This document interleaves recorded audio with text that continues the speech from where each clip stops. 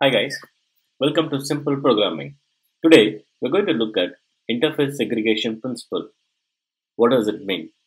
It states that the client should not be forced to depend upon interfaces that they don't use. Let's see it in action with an example. In our previous video, we looked at the dependency inversion principle. We looked at the example of employee profile. Let's take the same example. We had an interface called employee which had a method signature work. I'm going to introduce a new method signature called take break. Now let's take a look at our developer class and the architect class. I'm going to go to the developer class and you can see here the developer class has implemented the new method take break. The same goes for the architect class. So this is an ideal scenario. Now let me give you a scenario. What if the management plans to introduce a robot to do some work? The robot doesn't have to take a break.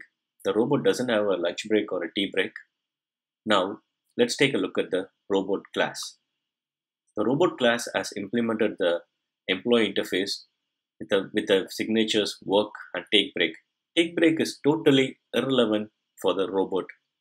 Now, do you understand the definition of interface segregation principle?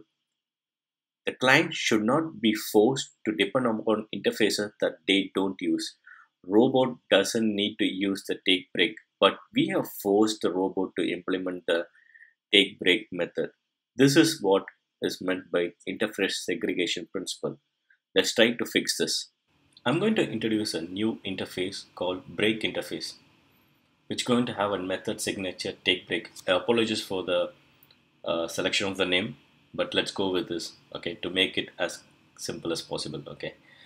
And this break interface is going to have a method signature called take break, okay. Let's go to our employee interface and let's remove the take break from here, okay. It's going to throw errors in architect, okay, which because the employee interface doesn't have a take break.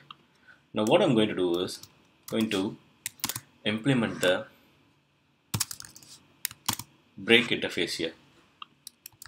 Now the architect implements both employee interface and the break interface. Let's go to the developer Java file. Let's do the same. The break interface. That's totally fine and it's good. The robot interface is now going to implement only the employee interface, and the employee interface doesn't have take break in it. So we can remove this. Now do you see how we have segregated the interfaces depending upon the needs of the client? Well, this is the importance of this principle. We also need one more interface which will put all these abstraction layers together and make it simple to use. So I'm going to name this interface as management interface that extends the break interface and the employee interface. Okay. Now let's go to the manager Java file.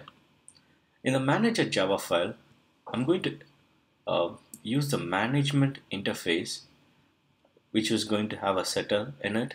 And then now you can see here, like when I do a management.work, it will get the work details of that particular object. When I do a management.takeBreak, it's going to give the take break information of that particular object. Now, this particular manager class will work for both the architect, developer, and as well as for our robot. With this, we have covered all the solid principles that are very much important when it comes to designing an application. Thank you for taking time and looking at these videos. My next series would be Clean Code series.